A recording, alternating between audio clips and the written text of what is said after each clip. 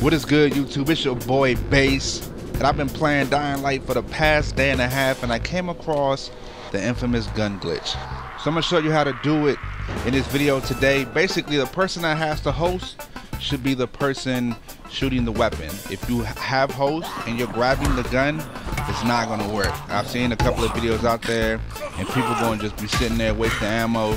This is the easiest way to do it. I've tried it with me being host and having the other guy shoot the gun and me trying to pick it up, and he was kind of doing it with an auto rifle. It does not work that way. This can be done with any gun as long as the person that has host is either shooting a pistol or an auto rifle.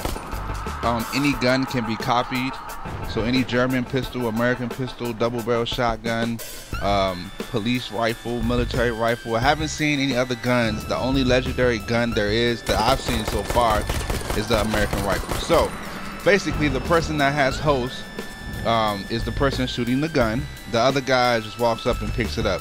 Now you want to shoot it at a fairly slow rate. As you can see right here, he picks up about 2 to 3 at this rate, and you can do that over and over again. But the only problem is ammo is so scarce that you might have to switch to the auto rifle. Now with the auto rifle, you know, it's, you know, give or take. Sometimes it works, sometimes it doesn't, but usually it works. Now as you can see, we probably copied like 6 or 7 auto rifles in that time span.